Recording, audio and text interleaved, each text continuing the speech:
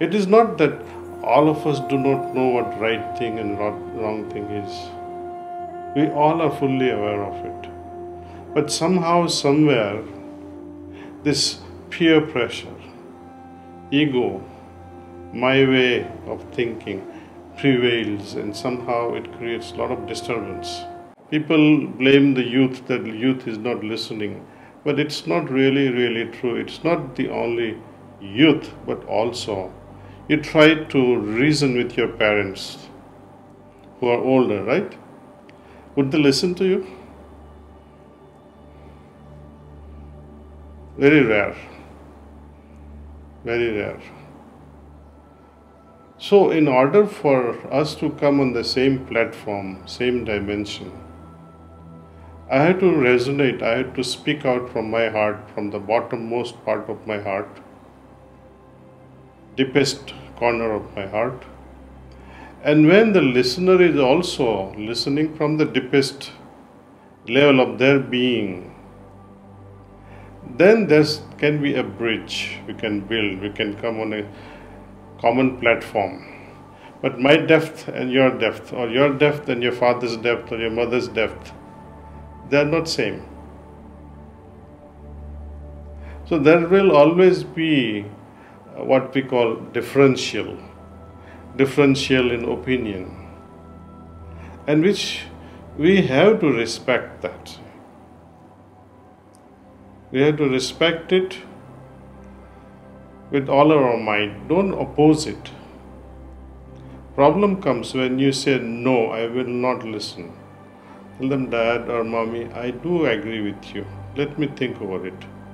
Instead of rebelling and fighting it out, then say, oh no, you are so wrong. Then there are problems, I think. Because believe you me, there is nobody who is more interested in your life than your own parents. But somehow, we take panga with them. we think we have a living enemy in our midst, which is not the case, you see. You will realize it when you yourself will become parents. You can, let us say, if you want to judge your action, fast forward your life, and you think that you are yourself a grandmother or a grandfather. Okay, having done that, wearing a cap of a grandfather or a grandmother, you put yourself in front of you. Now you are a grandfather, and now you are a youth also, and have a dialogue with yourself. Would you like that?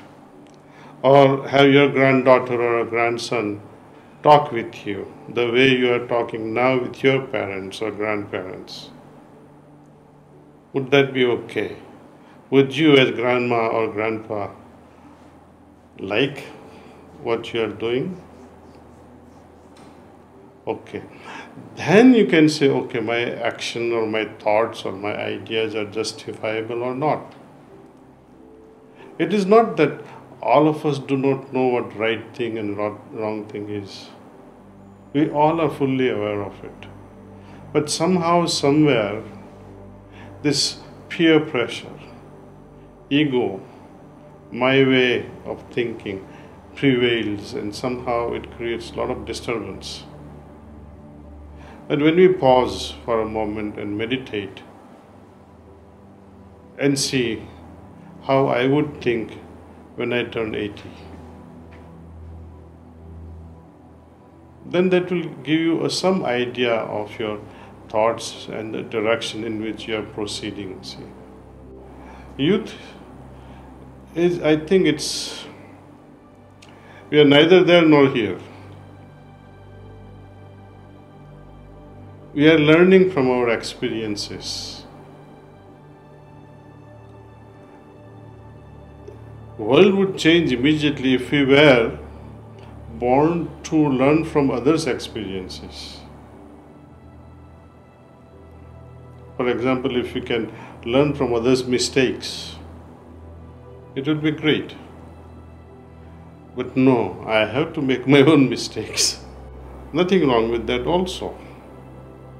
But, there are three types of individuals or maybe more types. But these three stands out a lot.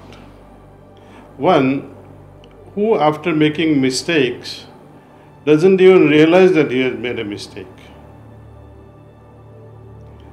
And even if someone tells him, look, you fool, you are making this mistake, you're going in a wrong direction.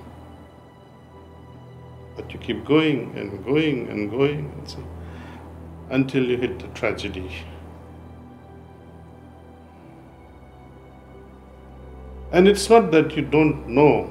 Inside, everyone knows that I am making this mistake. For example, drugs, smoking, any sort of addiction. Everyone knows that this is not right, but you are helpless. Helpless to quit it. Because that dopamine rush, it's so pleasant, you can't do without it. Second category of individual who understands after making mistakes that yes, I made a mistake. He's quite honest. And at evening time, before finally retiring to bed, if you can make this resolution that yes, I made this mistake, but I will not repeat this again. There are two categories, no? One who makes mistakes and doesn't make any resolution.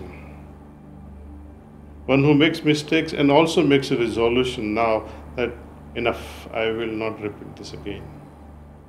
So there is some sort of transformation happening afterwards. Or another category can also come in, oh God, sorry I made this mistake. I cannot promise you that I will not do this again. But I need your help. This will be a very honest thing to say, right? Or you're reading a magazine. While reading a magazine, sometimes the photo on the article, it's so attractive, or the topic or the title of the article becomes so attractive. Oh wow, I got to read this one. And after you read one paragraph, you realize it's not going anywhere. The title is attractive, but let me drop this. You see, we all understand this. We face this every single day. The moment we realize this is not right, we drop it. Another category of person, even before committing to any act, even before, mentally, when you meditate over what you are going to do next, you will get the answer. Or you don't have to waste half an hour reading a whole article and make nothing out of it. So you save actually a lot of time. Even the mundane thing of eating, or what to cook next, or what to watch next. If you give yourself a pause and some sort of a wakeful thought, awareful attitude towards yourself, should I do this, should I do? And follow your heart. So you'll save a lot of time, I'm telling you, you'll save, and not only save time, but you'll end up doing something better. You will choose something worthwhile. So pausing before you act is a great thing.